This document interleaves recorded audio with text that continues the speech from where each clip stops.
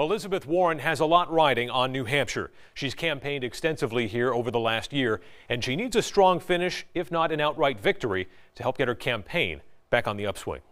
Wrapping up a grueling campaign weekend in the Upper Valley, Elizabeth Warren told voters she's taken on the best and brightest of a lot of her former competitors in the 2020 primary. When other people dropped out of this race, I already talked to them and pulled their ideas, some of their campaign staffers, and ultimately a lot of their volunteers into my campaign. But now there are questions about just how long the Massachusetts senator will be able to hold out if she doesn't win over voters here in New Hampshire. In a news conference in Concord, she told reporters she's in this race to go the distance. It looks like it is going to be a long battle to the nomination.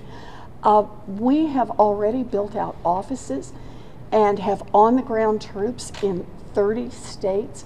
Warren will wrap up her First in the Nation campaign on Monday with a Get Out the Vote event in Rochester and a town hall in Portsmouth. In the studio, Adam Sexton, WMUR News 9.